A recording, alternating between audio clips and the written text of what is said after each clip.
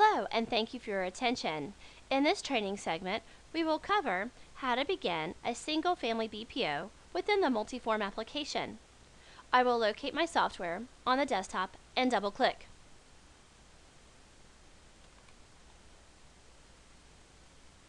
I have the full set of FNMA forms.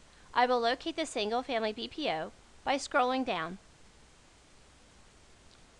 Once I find the form name, I left-click once. Notice on the right-hand side are BPO forms that I've either completed or that are in process.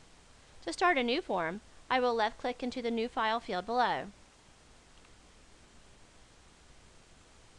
I enter a name that's relevant to the property for which I am completing the BPO. Notice I put street name before street number. The software organizes the forms alphabetically, so it's easier to locate by name first. If I'm happy with this name, I press the Enter key. The software will open the form so that I can begin my work. I type in data and hit Enter between fields. Notice below, there's field level help throughout the entire application. This prompts the user for the best data the field is looking for. At any given point, I can preview my form. I left-click the Preview button at the top of the screen. This will generate the full view of the form as it is complete.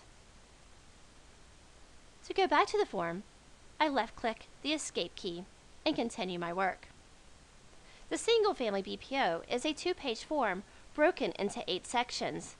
To navigate between sections, I can use my scroll bar on the right-hand side.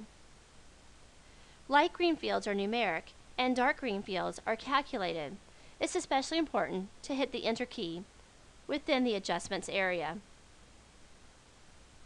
This concludes how to begin a single family BPO within the MultiForm application. Thank you again for your attention.